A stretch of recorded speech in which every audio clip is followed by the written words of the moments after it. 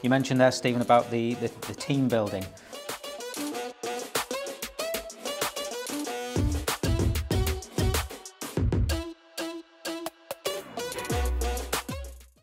You mentioned there, Stephen, about the team building.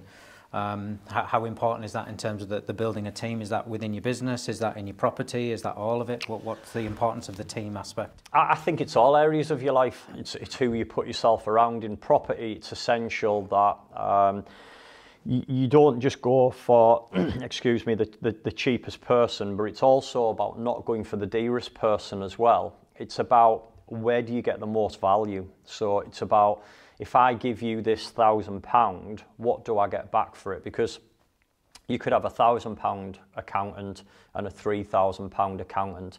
It doesn't mean just because one's 3,000, they're going to be better than the 1,000.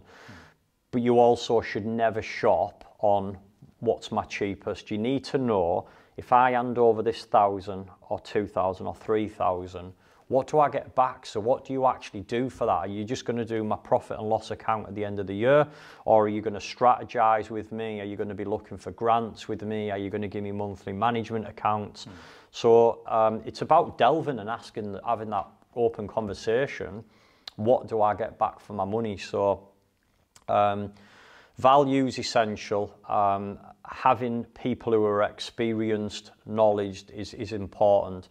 But a big thing I look for is the attitudinal skills. Does somebody want to be there? Are they passionate about that particular role?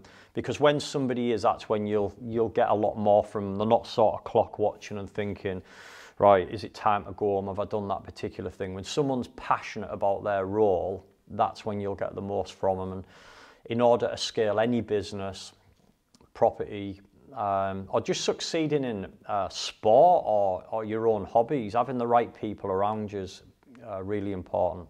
Yeah, excellent. Okay.